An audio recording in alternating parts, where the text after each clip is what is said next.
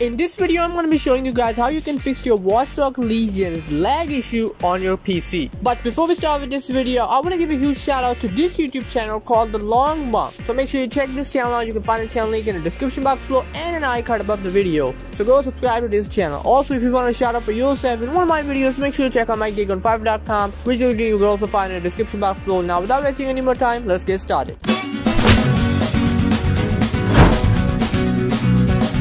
So to start this progress, you have to go to your Watch Dogs Legion game folder, and in there you need to open this file in Notepad wd3_gamerprofile.xml. You have to open it in Notepad and then search or just find this text distance, which will be set to 1, and you have to change it from 1 to 2. And you have to find another text which is console. You can either search it or look for them yourself and change the console to PC.